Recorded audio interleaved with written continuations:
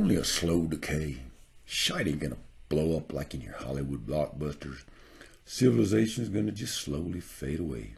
You won't have to take the pickup out to the woods with guns ablazing. You'll just wither in your apartments. Government healthcare death panels ain't gonna come for Grandma. She'll just lay there, out of it, for years. The liberals won't get to give over our precious sovereignty to that atheistic, communistic UN before ye go. The roads will just slowly get worse, and we'll start boiling our drinking water and heating with wood again.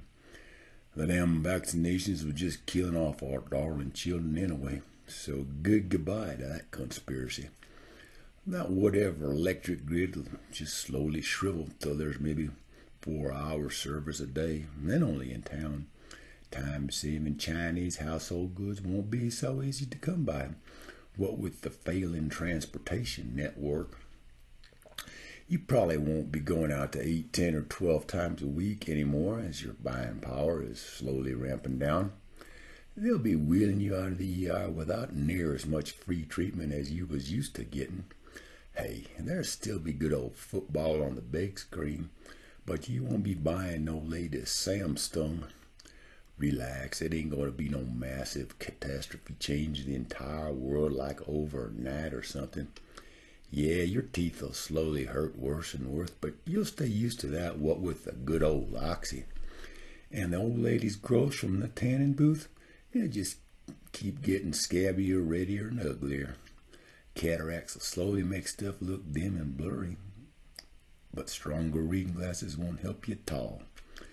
Meanwhile, your hypertension, atherosclerosis, diabetes, obesity, and COPD will all just silently increase. Corproag will slowly but very surely poison our bountiful soil, even as they destroy its fertility as well. Illiterate illegals and non-English speaking overbreeders will stealthily suck us down into the third world.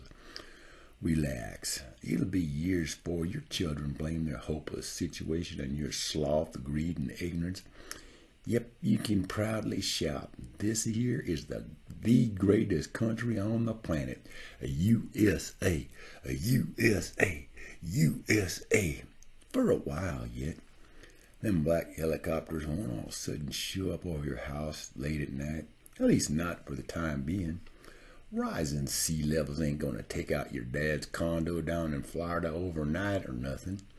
Though your taxes will raise up faster than inflation, your entitlements will actually shrivel year after year.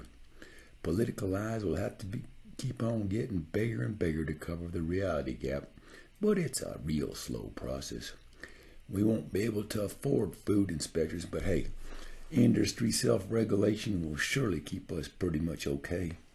Them weather and GPS satellites will slowly wink out, but you'll still have cell service for quite a while. Yet, freedom-loving patriots can smile, 'cause that job-killing EPA will simply have to be cut year after year. Oh, but you'll hear lots of teeth gnashing over possible smaller increases to our sacred defense budget. Slowly, real slowly, you'll lose your ATVs, jet skis, snow machines, dirt bikes, and giant pickups to the creditors. No worries yet. It'll be a while before it hurts just to get out of bed even after a rare good night's sleep. They'll keep the family in burger for years by using formerly non-edible portions of cow carcasses. Your Medicare ain't going to be canceled tomorrow, but one day you won't find no doctors who'll take it. You can keep on fighting that climate change by twisting your coal-fired thermostat for years to come. And yep, we'll still have more nukes, landmines, and chemical weapons than all of them foreign heathens together.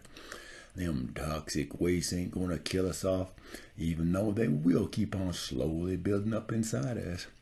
But one thing that ain't never gonna change is your faith and trust in the absolute truth of that good book of God.